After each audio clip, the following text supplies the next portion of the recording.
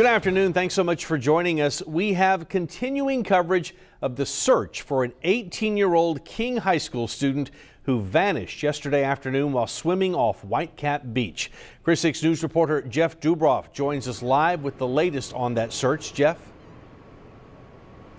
Good afternoon, Mike. You're correct. The search continues for the King student who was swept away near Whitecap Beach. And while we cannot officially confirm, multiple King sources throughout their community have identified the student as one Jasani Smith. He was here yesterday with two other students. They were swimming out in the water about 150 to 200 yards out.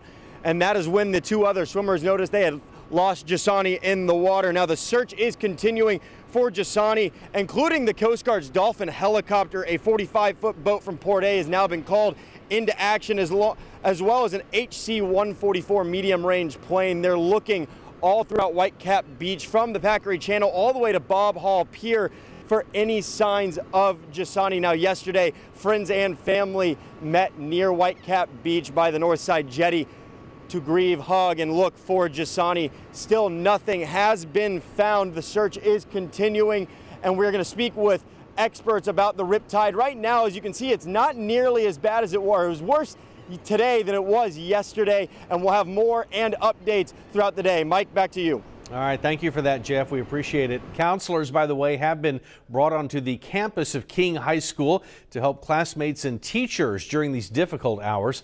Now, Jasani Smith is a member of the King basketball team. He's number 12 that you see in the video there. And his coach describes Jasani as a student who is a pleasure to coach, respectful, a great teammate, and a great kid.